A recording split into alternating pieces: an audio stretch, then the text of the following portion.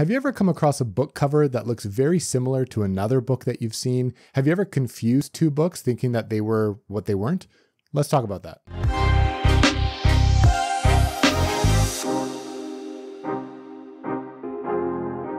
Hey guys, welcome back to the channel. My name's Theo. Thanks for stopping in. If you haven't already subscribed, please consider it. Today I'm just doing a super quick one. It's the weekend for me. I'm relaxing. I'm having a cup of coffee, and I just wanted to do kind of a fun one. I was scrolling on the internet the other day, and I came across a book cover that looked very similar to something I know that I've seen before. And it got me thinking about some covers that might look an awful lot like other books. And I wanted to compare some book covers just for fun. Just as a disclaimer, I don't mean to bash any author. I don't mean to talk bad or offend anyone. This is strictly an objective, fun comparison just to see how sometimes book covers can look an awful lot like each other.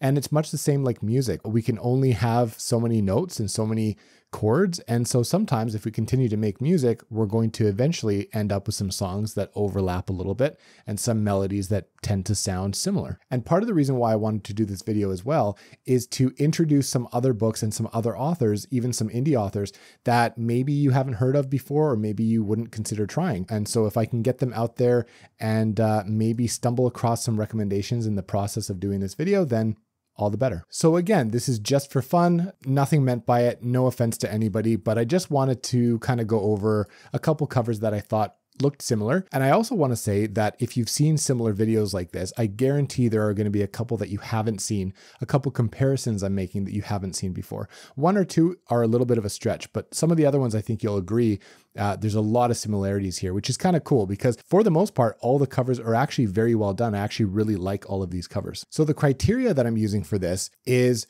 obviously I can go to the young adult genre or even maybe romance and contemporary fiction, that kind of stuff. And there are going to be a lot of covers that share similar themes, similar colors, similar font types, and that sort of thing. I could show you a ton of YA and romance covers that look very, very similar. But the criteria that I'm choosing to stick with today is I have to have read or would read one of the books I'm comparing. So if I'm comparing two books, it means that either I've read one of them or I would read that book. And the one I'm comparing it to, I may not ever read, or I may not have any interest in reading, but one of the covers I'm comparing is definitely something that's up my alley. So without further ado, let's go ahead and get into some of these because this is kind of fun. The first one I'm going to show you is the one that actually sparked the interest for this video. I was scrolling through and for some reason I came up on a review of a Sarah J. Maas book. Now, Sarah J. Maas is fantasy. Some of it's, I think, targeted to YA for the most part, if I'm not mistaken. Maybe it's adult. Anyway, Sarah J. Maas is not an author that I've tried, and I don't think she's one that I would try anytime soon. I don't think that I'm necessarily the target demographic for what she writes, but I ended up seeing this cover, and it was very reminiscent of a book I just acquired not that long ago. In fact, it was in my last book haul that I did, my only book haul on the channel, which was quite a big one, but it looked an awful lot like one of the books that I got. So the first book is Heir of Fire by Sarah J. Maas. Now, this is the third book in the Throne of Glass series. The cover that this was very reminiscent of was the Elric Saga Volume 2 that I just got by Michael Moorcock. Check it out. Look at them side by side. They're obviously different character on the front, different weapon, different stance, that kind of thing, but they're very, very reminiscent of each other. In fact, even like the font of the author's names are, fairly similar, not identical, obviously, but just the vibe that I got in the greens and the whites and the grays and the silver of the hair and that kind of stuff, they look so similar. It's kind of crazy. So I really like both of these covers, to be honest with you, and I'm very excited to try the Michael Moorcock books. The Elric Saga is something that's been on my radar for a while now. And with these illustrated omnibus editions that have just come out, I think the third one's coming out later this year.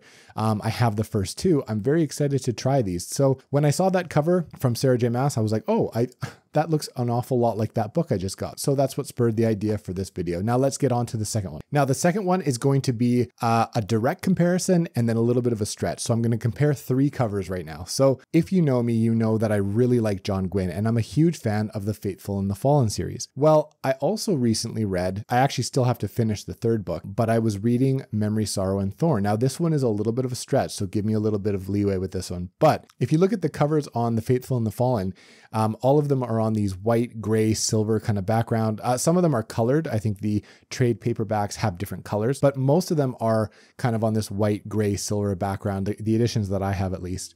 And each one has a weapon on the front. Each one has a different weapon on the front. And even if they don't play as important of a role as the weapons that are on the cover of Memory, Sorrow, and Thorn, they're still prevalent in the world, and they kind of reflect different warrior clans and that kind of thing. But the ones in Memory, Sorrow, and Thorn, I don't want to get into spoilers, but the swords on the cover of these ones actually play a very, very important role in the plot. So these ones are kind of a stretch, but I like to compare them just because I think they're cool covers.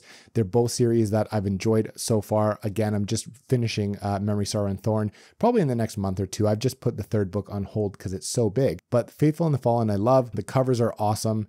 And I want to compare The Faithful and Fallen to one other book, and that is Cold from the North by D.W. Ross. And it is the first book in the Onyxborn Chronicle. And I don't know what the other ones look like. I'll probably put them all up here if I can find them. But this is the first book, and it looks very, very similar to, I think, Valor. Yeah, very similar to Valor. And they both have this double-bladed kind of bearded axe. The colors on Cold from the North are much more prominent, much more pronounced. But I think this cover is super, super cool, and it was very reminiscent of The Faithful and the Fallen. And if I were to see this in a bookstore, I can easily see someone confusing this book with one of the Faithful and the Fallen books, or just appealing to me so much that I would pick it up just on the cover. I think it's incredible. And I would urge you guys to check out this book too. I haven't read it. It's something that I probably would want to read.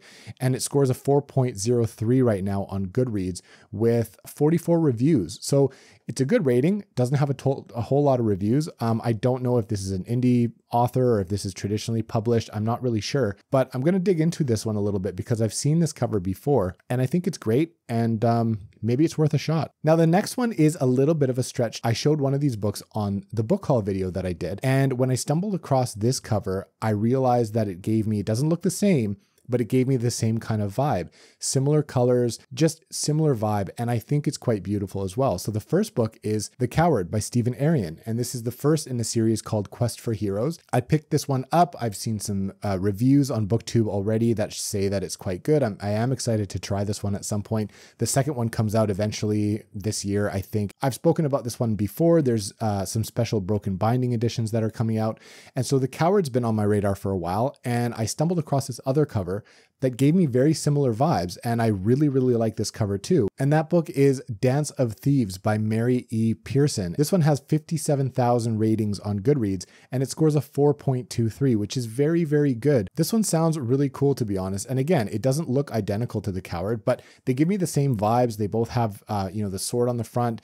They both have a little bit of gold, a little bit of blue. The color schemes are obviously a little bit different, but I really like both. And it makes me want to try this Dance of Thieves book because I'll be honest, I gravitated to The Coward because of the cover. And so, yeah, maybe I'll pick up Dance of Thieves at some point because that one looks pretty cool too. Now, the next one is kind of funny because these two are very, very similar.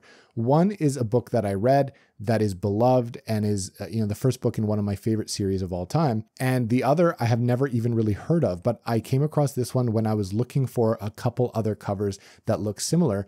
And this one came up, and it is Brandon Sanderson's The Final Empire, the first book in the Mistborn series. And then we have The Girl King by Mimi Yu. And this one, again, it looks, if I were to guess, it looks pretty YA, although, the cover for Brandon Sanderson looks very similar and looks pretty YA too. And I should also mention that this isn't the UK cover for Mistborn, but it's I think the North American one. So that's the one that I actually have in Canada. If anyone knows anything about this Mimi Yu book, maybe let me know in the comments. It looks kind of YA. I read up a little bit about it and it sounds kind of cool, to be honest. It looks to be a series, 1900 ratings, 3.57 on Goodreads.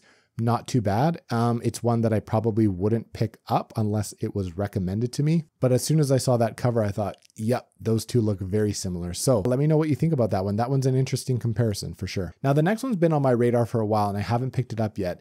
But it wasn't until my friend Steph started reading it that it moved up on my priority list because she's having a blast with it. I think she's probably finished it by now. But yeah, that is Ninth House by Leigh Bardugo. Now, I've read the Six of Crows duology and I actually quite liked it. I didn't read the Shadow and Bone trilogy, but I did read Six of Crows. And again, I liked it well enough. But I saw this one and I've heard good things about it. And so I wanted to check it out. out. And in browsing for reviews on this book, I came across a bunch of covers that looked kind of similar. And it turned out that the story's kind of funny, where I believe the snake used on the cover of this book is actually a stock image. And so there are other books that use the same snake in their covers. So you'll see a lot of covers that use the same graphic. Sometimes it's identical, sometimes it's changed a little bit, but this is one that, you know, even though the graphic is the same or similar, the covers can sometimes look very, very different. And I think they're all pretty good in their own right. I think Ninth House is getting a new cover. If it hasn't already, I'm not sure. But I actually like the cover. I think it's pretty minimalistic and I don't really mind it. It doesn't really do too much, but I don't hate it either. Now, the next comparison is one that actually kind of confused me. When I was first starting to look for these books, I ended up coming across the other one and I thought it was part of the one series. So you'll see what I mean in a second. I'm going to put them both up. It's the Live Ship Traders and the Bone Ships. Bone Ships being by R.J. Barker, published in 2019, versus the Live Ship Traders, published in 1998. So when I first saw the Bone Ships, I was looking for the Live Ship Traders UK covers, which are these ones that I now have. And I came across the Bone Ships and I didn't realize right away.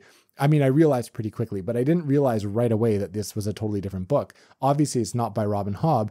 And I was like, hang on, is this part of the same? I had no idea. It was a little bit confusing. Now, what I will say is I really, really like the Live Ship Traders covers, and I actually really like the Bone Ships as well. But it's very clear that the colors and stuff are very similar, as well as the font, which I actually really like. And I believe that it was probably deliberate on the part of R.J. Barker's book, The Bone Ships, to appeal to its audience and let them know that this might be a very similar type of book, or at least appeal to very similar tastes. Or, you know, if you like the Live Ship Traders, then you probably will like the Bone Ships. So that's I think that it conveys that. And I actually really like both covers, to be honest. The Bone Ships has a 4.09 on Goodreads with about 4,500 ratings, which is actually pretty good. I have heard a little bit of, you know, both sides to it. I've heard some criticisms of it, but overall, I think it was pretty well received. So that might be one that I check out in the future too, but definitely Live Ship Traders is priority number one on that side. Now, last but not least, one of these books is one that I know of. The author is pretty involved on Instagram. He just came out, or I think he's coming out with his debut book. I've seen a couple reviews and arcs and things like that going around Instagram, and that is A King's Radiance by L.R. Schulz,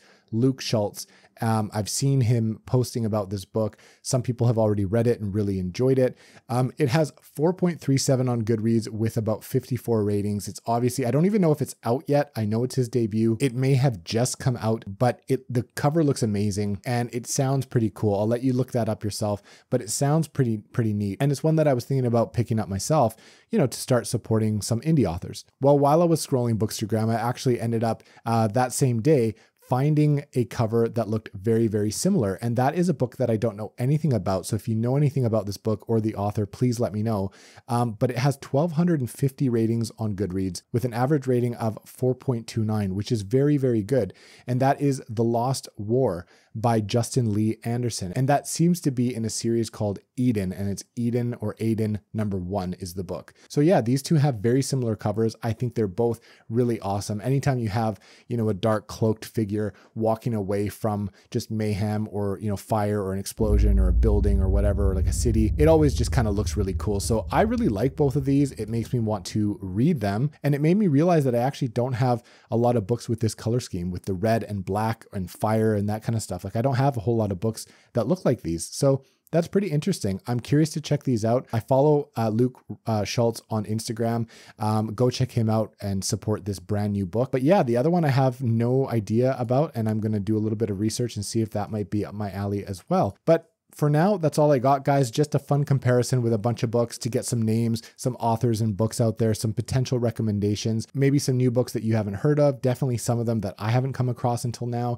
And so, yeah, I just wanted to show some love for the artwork and the covers that are out there. That all of these look incredible. They're all covers that I like, and they're all books that I think that I would enjoy, except for some of them that are definitely, you know, YA or maybe outside of my typical genres. But anyway, that is it. No offense intended, just a fun little video. And that's it for me. I will catch you guys soon on the next one.